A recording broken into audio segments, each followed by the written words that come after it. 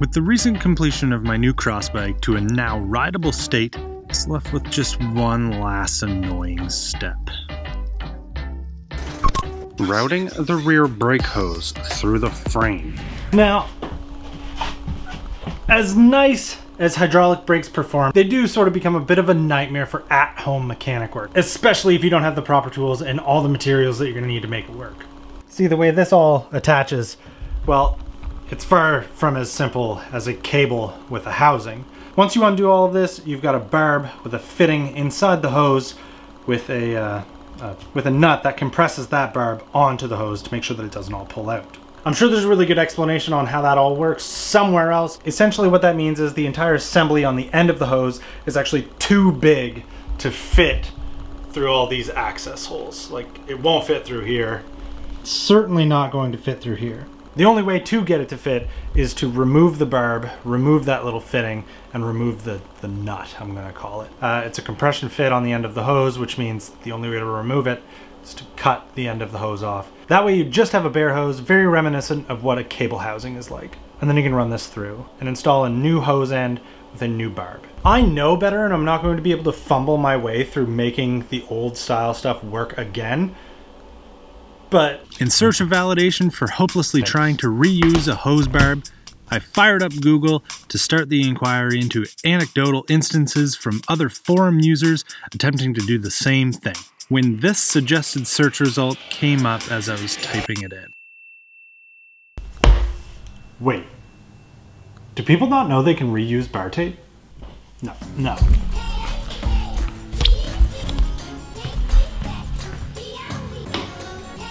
Now play it big.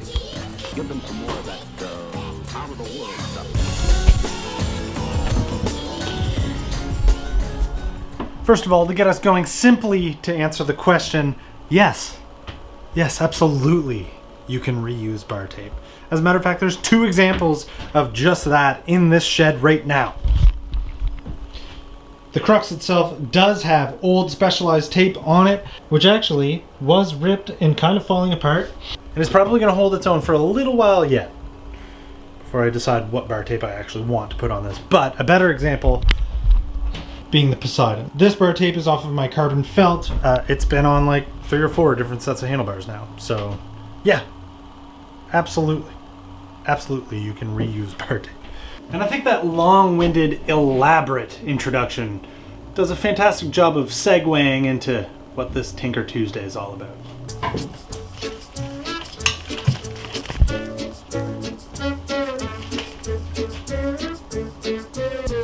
So, during the ever-continuing and ever-evolving great parts swap of 2019, the Vigorelli was not spared.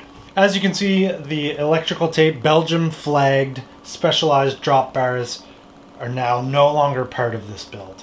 They made their way over to the Felt FA fake TT bike and sold off to a new rider.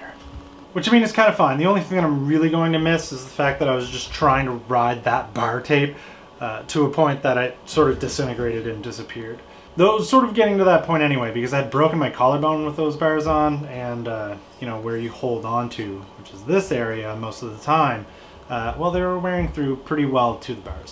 So I got the time that I wanted out of them. Besides, the reach from here to here on these bars is far more conducive to good brakeless fixed gear riding than those Specialized short compact bars ever were. It was the proper trade-out. Poseidon, you've designed a fantastic brakeless track crit handlebar. They're a little weird on a gravel bike. Obviously though, they are a little bit bare. So yeah, can you reuse bar tape? Yeah, of course, but there's a few things you need to take into consideration first before you attempt to do so. Obviously, number 1 is the condition that your tape is in. This stuff's a little bit dirty, and yeah, the end that was stuck in the handlebars is obviously there. The areas that were at the hood levers, you know, that stuff is still kind of prominent, you know, but truthfully, as you stretch this and put it on the handlebars, a lot of this stuff just disappears when you're taking your time and you put the effort into making sure everything lays flat. So don't let stuff like this keep you from reusing bar tape, whether it goes on a different set of handlebars or the same ones that you're using. Really, the only thing that's going to keep you from being able to reuse a set of handlebar tape is if it's just ripped in half. It can even have a bunch of holes in it, or it can have little rips in it. And if you're just careful with your reinstallation, then you can just take the precautions to make sure that it doesn't rip fully as you're putting it back on. The real trick to make sure that your bar tape is actually going to be reusable when it's time to do so is making sure that at the time that you're taking everything off, that you take the care to make sure nothing rips. You'll know pretty quick whether or not you're in a bad bar tape removal situation or not. So once you've determined that you've got some workable bar tape to reuse, make sure you've got your scissors handy, and then just your run-of-the-mill electrical tape. I like to use not the cheapest stuff. Now I'm not going to get into the way to wrap a set of handlebars, because that subject is now beat to death on a million different channels who probably do a far better job of explaining it than I ever could. But just know that I like to wrap bars from the end turning to the inside, because the end goal is to get the top part of the tape to be rolling this way, so that while you're riding, you're not unraveling it with your nervous hands.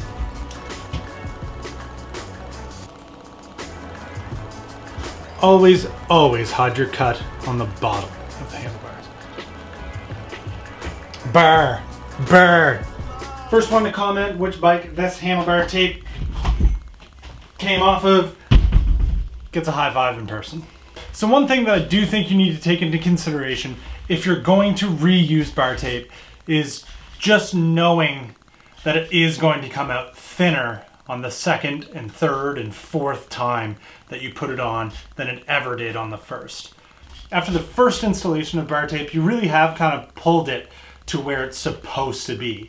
And it's not like it has a memory and it goes back to the thickness it was when it was originally in the packaging. So if you've got hands that go kind of numb, or if you've purposely bought thicker bar tape because you like that feeling, maybe reusing bar tape's not for you, or you can do everything you can to just try and not pull too much tension on it. Of course, that introduces its own problems, because if you don't pull hard enough on bar tape, it tends to kind of come unraveled or peel itself away as you ride it. So yeah, if you're looking for that like brand new bar tape feeling, then well. But for those of us who don't like to see things go to waste, definitely do not throw out your bar tape that you might remove from any bike. Roll it up better than I had this. Typically I'll roll it up and put it in a toolbox or somewhere that I know it'll be clean and safe so that it doesn't get ruined for later.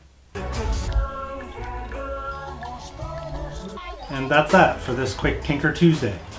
Reusing bar tape that otherwise someone may have thrown out.